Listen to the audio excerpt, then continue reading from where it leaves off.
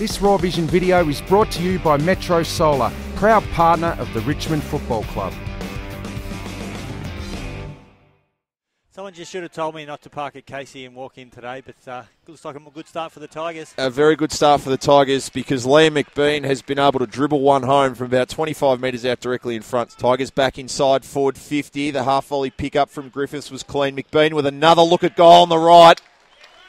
You heard the fans as soon as it left the boot. Liam McBean hot early. He's got both Tiger goals. About 38 metres away from the Tiger goal. We've had a score update as we had intimated. It is 4-6-30. To 2-3-15. Here's Liam McBean again. Dribbling goal.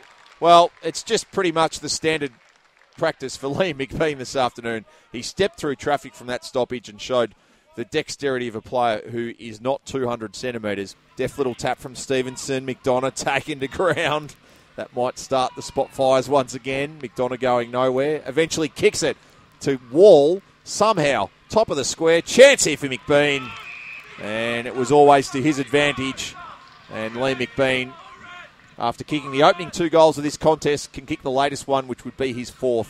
He's been Richmond's leading goal kicker in the competition so far this year with 16. You can make that 17.